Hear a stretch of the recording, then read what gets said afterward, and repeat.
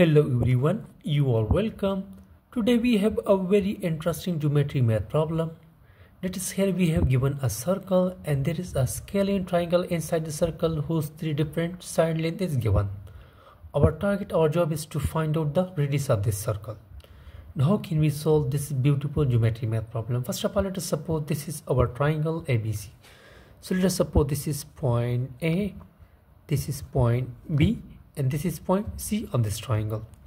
So first of all, here we will draw a perpendicular from this point A to this side BC. So this figure will become, now let us suppose this is point D. Now look to this side, this total length BC is 14 units. So what about this length and this length? Let us suppose this length BD is equal to X units. So what will be this length? This length will be 14 minus X units. Now let us suppose this AD, which is a perpendicular to this side BC, is the height of this triangle. So let us suppose this is H. Now before to find out the radius of this circle, here we will try to find out the value of X and the value of H.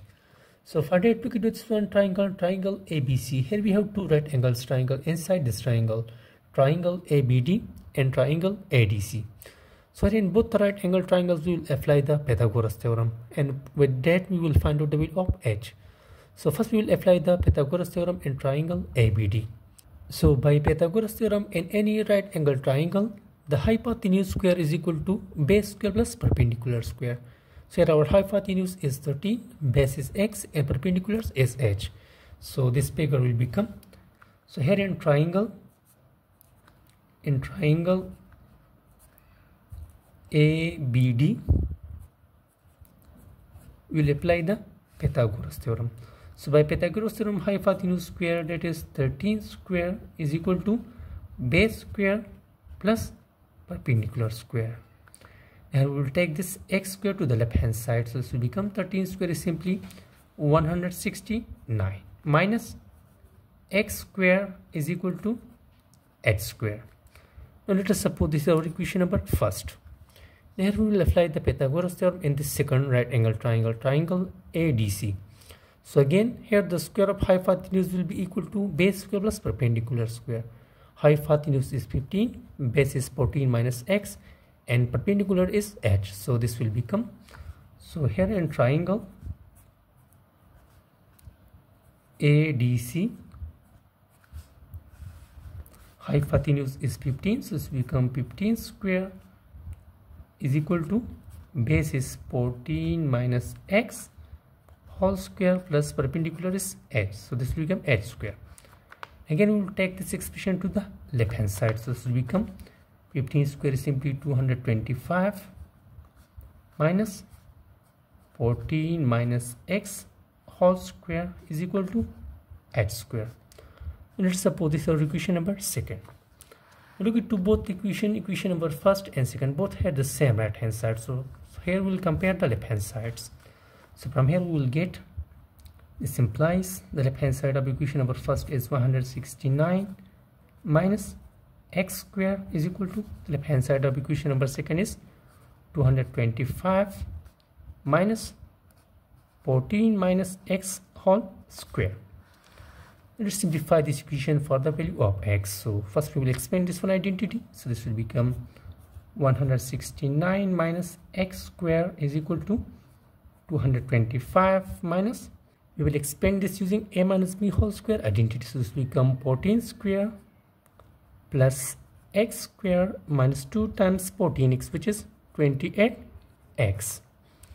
Next we multiply this negative sign inside the parenthesis. So this will become, this is 169 minus X square is equal to 225. This will become minus 14 square is about 196 minus X square, and negative time negative is positive, so this will become positive 28x. So let's further simplify this one equation. So this is 169 minus X square is equal to 225 minus 196, it is about 29 minus X square plus 28x. Look at to both sides of this equation, there is negative X square in both sides. We can cancel them with each other.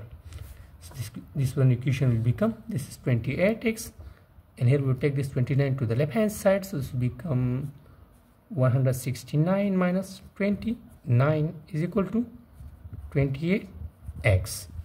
So we can write this as 28x is equal to 169 minus 29, it is about 140. We will divide both sides by 28, so the value of x will become 28 and 28 will be cancelled, and 28 times 1 is 28, 28 times 5 is about 140.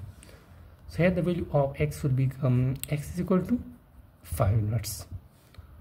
Here we substitute with this value of x in any one equation number first or second to find out the value of h. So for that we will substitute the value of x in equation number first. So our equation number first will become, equation number first implies, or equation number first is h square is equal to 169 minus x square. So let's substitute x is equal to 5. So this equation will become x square is equal to 169 minus x is 5. This will become 5 square. So h square is equal to 169 minus 5 is simply 5 square is 25. 169 minus 25, it is about 144. So h square is equal to 144.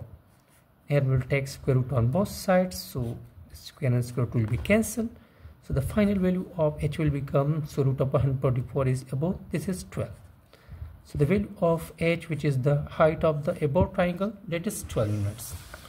So finally here in this figure, the value of this x, it is about 5, and the value of this height h is, it is 12 units.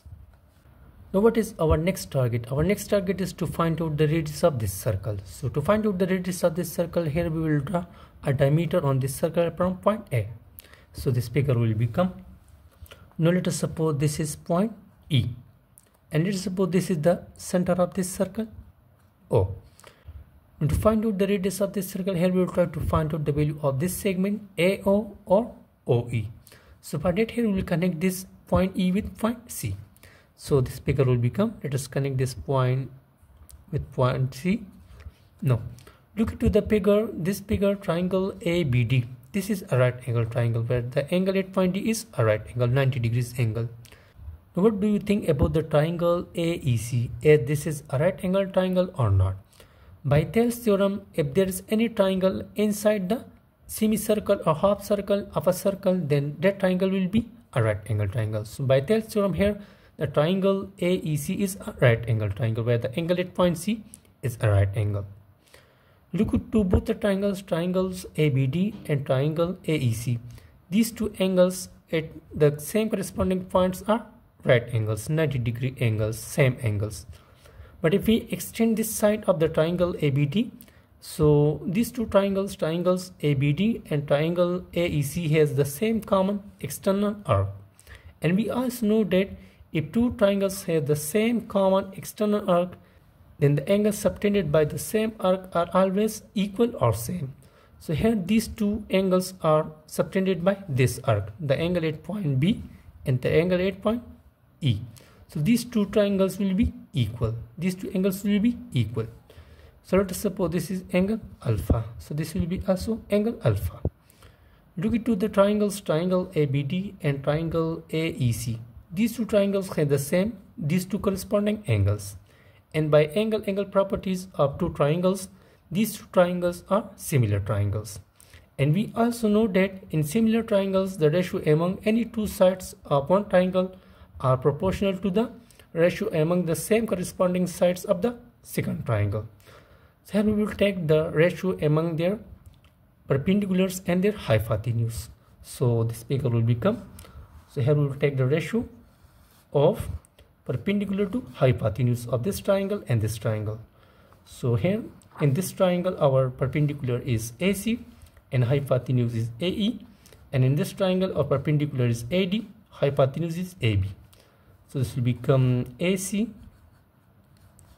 divided by AE is equal to, here perpendicular is AD divided by hypotenuse is AB. Now let's substitute the values from the figures. So here the value of AC is 15 units A is not given, that is the diameter of this circle. AD is 12 units and AB is 13 units. Let's substitute these values here. So the value of AC is 15 units divided by AE is not given, AD is 12 units and AB is 13 units. Let's simplify this one equation for the value of AE, which is the diameter of the above circle. So let's cross multiply these numbers.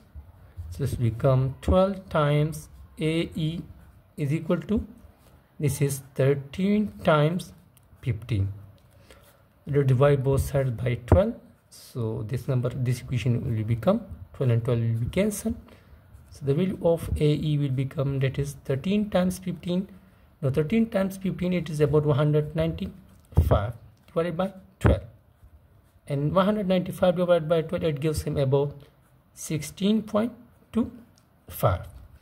Here A is the diameter of this circle, which is 16.25. Now our target is to find out the radius of the circle. So the radius is the half of the diameter. So therefore for that we will divide the value of AE by 2. So therefore our radius will become, radius is half of the diameter, so this will become AE divided by 2. So here the value of AE is 16.25 divided by 2. And 16.25 divided by 2, it gives him about radius, that is equal to, it gives him about 8.125 units. So finally our radius is 8.125 units. That is our final answer and final target. So finally the radius of this circle, it is about 8.125 units. That is our final target. And last, don't forget to subscribe my YouTube channel for such a more interesting and step-by-step geometry solutions. Thanks for watching.